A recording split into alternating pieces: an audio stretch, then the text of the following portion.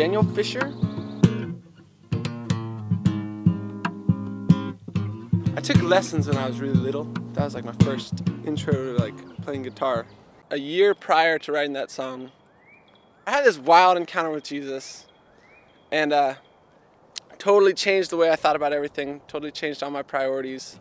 So I started praying that prayer, being like, Lord, I'm gonna come follow you wherever. I felt like the Lord was saying, if you're gonna follow me at all, follow me now. Like, do it now. Like, just come follow me. Like, didn't say where, but I knew it meant like I had to leave school, and I was just like, not sure whether or not I could do that, but the Lord just put it on my heart really strong to do that, so I left. Part of what influenced that song a lot was, you know, Jesus talks more about like helping the poor, like in the New Testament and in the Old Testament, it talks about like helping the poor and like the needy more than a lot of other things that Christians deem like super important.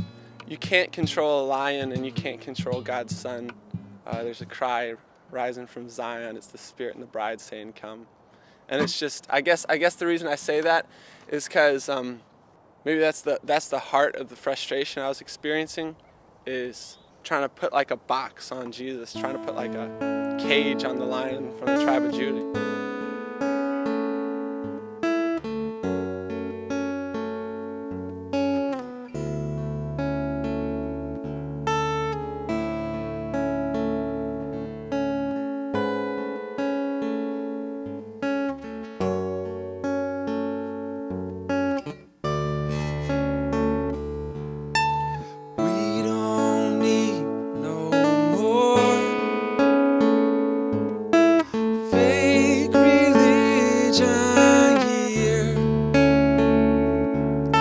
Sick of going to church.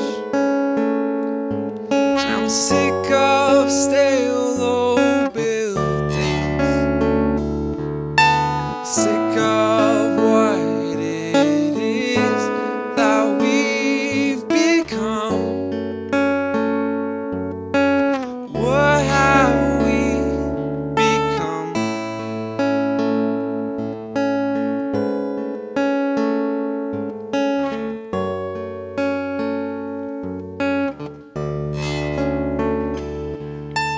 Fire, fire, fire, fire is growing within what my God has started, and no man put to an end, just so you can have your faithless sense of control.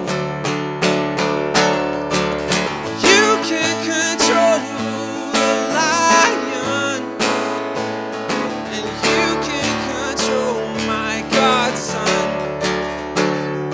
There's a cry that is rising from Zion. It's the Spirit and the bride saying, come.